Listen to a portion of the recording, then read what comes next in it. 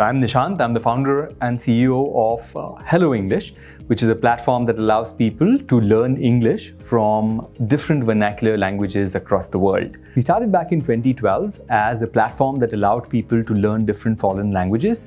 We quickly realized that a bigger opportunity lie in the English market space. We sort of rebranded, relaunched ourselves as Hello English, as the go-to place for people to learn English. Fast forward today, we are a platform with over 50 million or 5 crore learners across the world. AWS was a natural choice for us to go to because it abstracted a lot of the details and a lot of hard work from the server side of things, the sort of maintaining all of that from us. It allowed us a very easy scalability.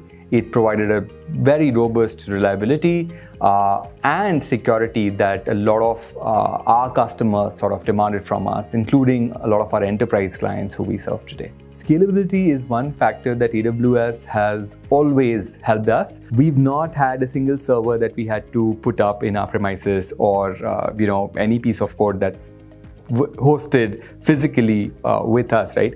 Everything, thanks to AWS, has been sitting comfortably on the cloud, has been scaling up as the need be.